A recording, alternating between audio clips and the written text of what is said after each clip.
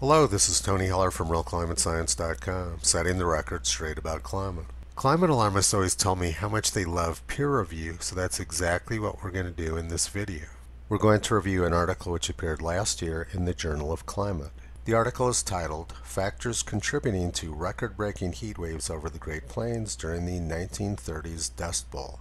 The main points of the article were that summers were very hot during the 1930s, the heat waves were associated with drought, and that climate models predict more heat waves in the future. The article was written by 6 academics from the UK and Australia. It's a long paper, so we're just going to discuss a few key sections. The authors say record-breaking summer heat waves were experienced across the contiguous United States during the decade-long Dust Bowl drought in the 1930s. Despite the sparser station coverage in the early record, there is robust evidence for the emergence of exceptional heat waves across the central Great Plains. Then they explain how summer heat waves tend to be longer and hotter following a dry spring. It's very generous of modern academics to acknowledge the fact that key portions of American history actually occurred. During the 1930s, millions of people who lived in the Great Plains fled the heat and drought and moved to California. High school kids used to read John Steinbeck's novel, The Grapes of Wrath, which documented this exodus. Now let's look at the report again. The report seems to imply that there was sparser station coverage during the 1930s than there is now. Let's examine that claim by looking at the actual data. This is a graph of the number of U.S. historical climatology network stations reporting during summer since 1895. During the 1930s, there was between 900 and 1,000 stations reporting. And now there's between 800 and 900 stations reporting. So there were actually more stations reporting during the 1930s than there are now. It appears that the people who wrote the paper made some assumptions and didn't look at the actual station coverage. It also appears that peer review failed to discover this error. Then the article says, the aptly named Dust Bowl drought that plagued the contiguous United States during the 1930s caused widespread misfortune for many regional communities and severely dented the emerging economy. It covered almost 1/3 of the United States. Peterson et al., 2013. Let's look and see if that claim is true. During the summer of 1934, about 80% of the U.S. was in moderate to extreme drought, most of that severe or extreme. If the authors are only referring to the Dust Bowl region itself, that was actually only a small area centered around the Oklahoma Panhandle. And if they were talking about heat, this was the temperature anomaly map for the United States for July 1934 from the U.S. Weather Bureau. You can see that almost the entire United States was well above normal temperatures. So where did they get the almost 1/3 of the United States in drought number from? They got the number from another paper, Peterson et al., 2013. But the Dust Bowl drought was much larger than just 1/3 of the United States. They didn't do their own research, but rather relied on somebody else's paper. And peer review failed to detect the error either in this paper or in the 2013 paper.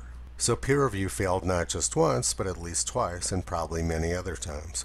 The record heat covered a much larger area than 1/3 of the United States centered around the Great Plains. This map shows in red all the states which set their all-time temperature record during the 1930s. You can see that states as far apart as New Jersey, Florida, and Oregon all set their all-time maximum temperature record during that decade. That's obviously a lot more than 1/3 of the United States. It appears once again that the authors failed to do their research and that peer review failed to discover their error.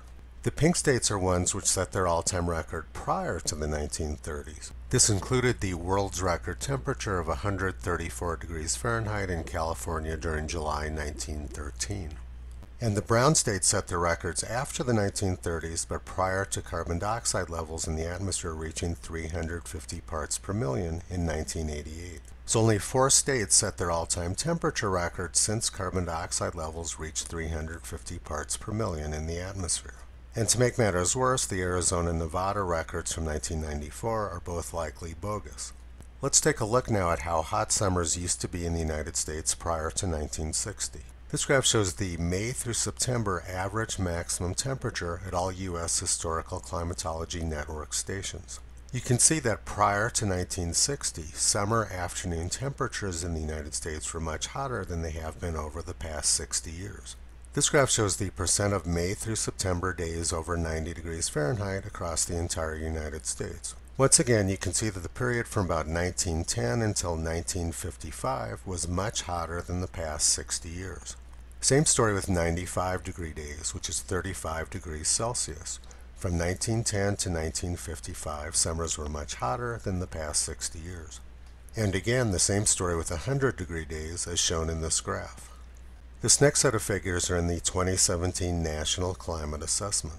Like the graphs I just showed you, these graphs show that summers were hotter in the United States from about 1910 until the mid-1950s. Now let's go back again and look at the report which we are reviewing. It says, the record-breaking heat waves experienced during the Dust Bowl decade were not isolated incidences, but part of systematically hotter summers that emerged around 1930 across the Midwestern United States and peaked in 1936. Cook et al. 2014, Donat et al. 2016. Now let's look at the author's own temperature graph which they included in their report. Their own temperature graph shows that summers were hotter from 1910 through the mid-1950s than they have been over the past 60 years, just like all the other graphs we've been looking at. The elevated temperatures did not begin in 1930 as the text of the article claims. It actually began around 1910. And their maps show in blue that the record heat covered a much larger area than just 1/3 of the United States. So once again, they were relying on other people's conclusions from other people's papers rather than using the actual data. And peer review failed to pick up the error in all cases. Let's look now at the actual temperature data from the United States Historical Climatology Network. There are 1,218 stations in the network, and this graph shows the number of those stations which set their all-time maximum record during each year going back to the 1880s. It's pretty easy to see that the majority of these stations set the record prior to 1960. And many of these stations which have set recent records are due to the fact that those stations just came online recently and they don't have data from the 1930s or the 1950s. There's no question that U.S. summer afternoon temperatures have been getting cooler over the last 100 years. The data is unequivocal. To get a feel for how hot the 1930s were, let's look at one station at Seymour, Indiana. Seymour, Indiana had 49 days above 100 degrees Fahrenheit from June 17, 1936 until September 16, 3 months later. And during that spell, they had 20 consecutive days over 100 degrees Fahrenheit, peaking at 111 degrees Fahrenheit. Remember that number, 20 consecutive days above 100 degrees Fahrenheit during 1936. Now let's compare that to the number of 100-degree days they've had total since 1955. Over the past 65 years, Seymour, Indiana has only had 19 days above 100 degrees Fahrenheit. So in 1936, they had more consecutive days over 100 than they've had total in the past 60 years. And the hottest temperature Seymour has had since 1955 was 104 degrees compared to 111 degrees in 1936. Also note that Seymour has not had any 100-degree days in the past 7 years. We know that summers have gotten much cooler in the United States and heat waves have become much less intense and frequent. Now let's go back and look at the Journal of Climate paper one more time. The paper says, managing the risk that heat waves pose is underscored by the fact that state-of-the-art climate models project an intensification of heat extremes across the United States and Canada in upcoming decades and beyond. And then they cite a bunch of references for that. These state-of-the-art models all assume that carbon dioxide levels increasing will produce more heat waves.